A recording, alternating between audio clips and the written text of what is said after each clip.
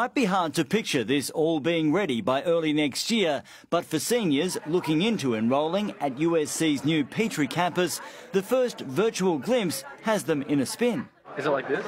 Even before the concrete has set on the old paper mill site, virtual reality tours are underway. Southern Cross Catholic College seniors were the first to take a look this morning, peering inside campus life, the lecture theatres, study halls for law and engineering, even training wards for nursing degrees. The only thing missing, real students. It was really good how we get to explore the uni that's currently being built, even though it's not even in place yet. This is the first time we've taken the roadshow to students in senior schools. When the students do come, they'll choose from 50 undergraduate degrees. So students can take a tour and get a feel for what the campus will actually look like. All the other university things, we've never had this level of interactiveness with seeing the actual university. Nor have they ever had a uni so close to home. Now they know what to expect.